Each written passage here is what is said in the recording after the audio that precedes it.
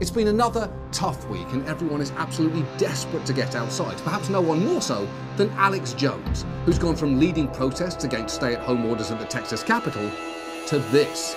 I'll admit it. I will eat my neighbors. I'm not letting my kids die. My daughters aren't starving to death. I'll eat my neighbors. See, my superpower is being honest. I'll eat your ass. Wow.